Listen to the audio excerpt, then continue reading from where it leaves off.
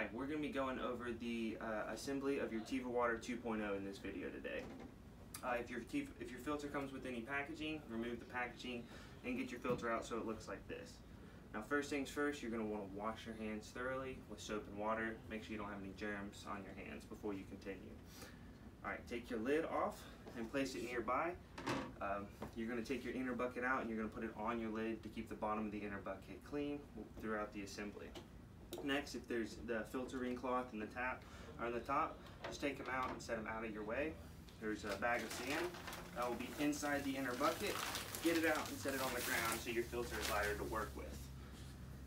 Alright, now you pull your inner bucket out of the outer bucket and once again set it on top of your lid. There's a riser in the bottom of the outer bucket.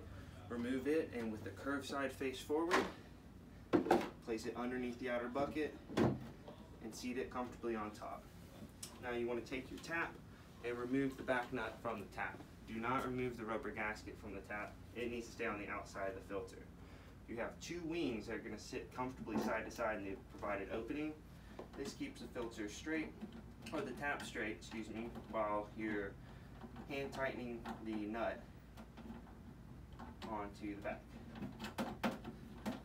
Once you've got the nut and the tap tighten into place, you're ready to move on. Pick up your inner bucket and there's a cup that's in the bottom of it.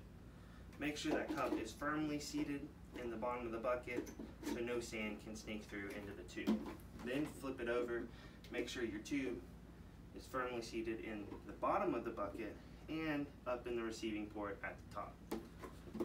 Place the black inner bucket inside your blue outer bucket, making sure all four sides are firmly seated. Next, you're going to take your bag of sand.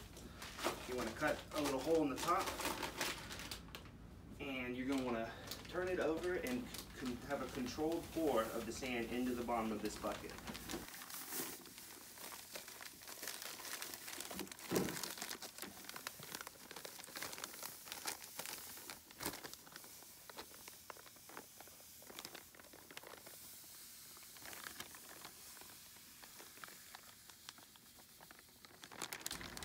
Next, you're going to take your filter ring. This is an important piece. It keeps the sand from clogging.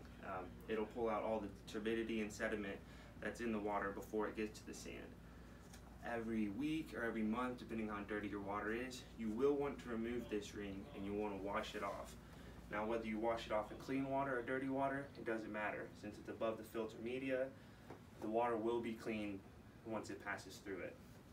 You do, however, every time you take it out, want to make sure that it is firmly seated in place.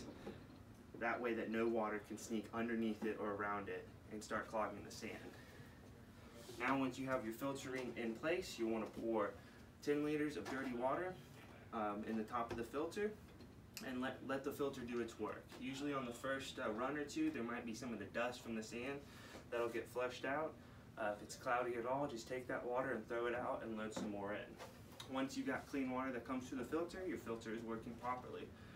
Next, you take your lid, place it on top, and you're ready to use your TivaWater Filter 2.0.